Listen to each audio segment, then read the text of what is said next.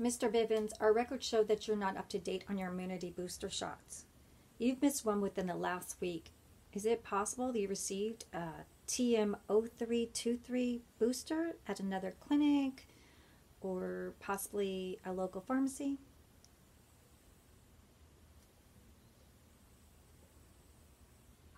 No, not that I can recall. Mr. Ware, you seem to be up to date.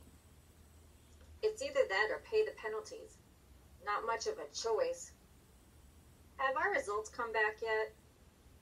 It's going to be a little while longer for the T-cell blood test to give an accurate reading on whether or not either of you contracted Trucy morbus.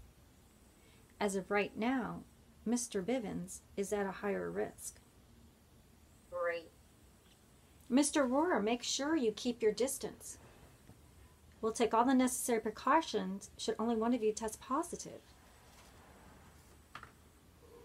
What if?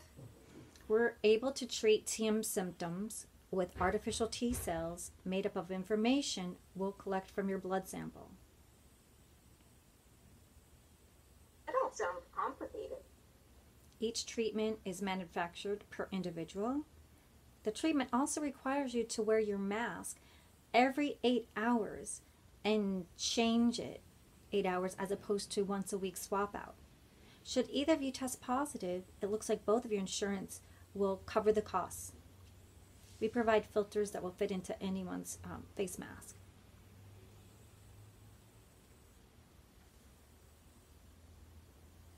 So that's why there's a delay? Unfortunately, we just don't have the manpower to supply everyone with results with a small window. I'll be back to check on everyone periodically. What's happening? Mr. Rohrer, your insurance denied your coverage. What about? Both tests came back positive, but Mr. Rohrer, we need to take you to another hospital. What is this? What's going on? Your insurance won't cover the costs of treatment here. We need to send you to another hospital in South Central. Southside? Are you serious? I'm sorry, but you can't stay here. You're at risk to Mr. Bivens and the rest of our patients. Orderly, please escort him out the hospital. Let's go.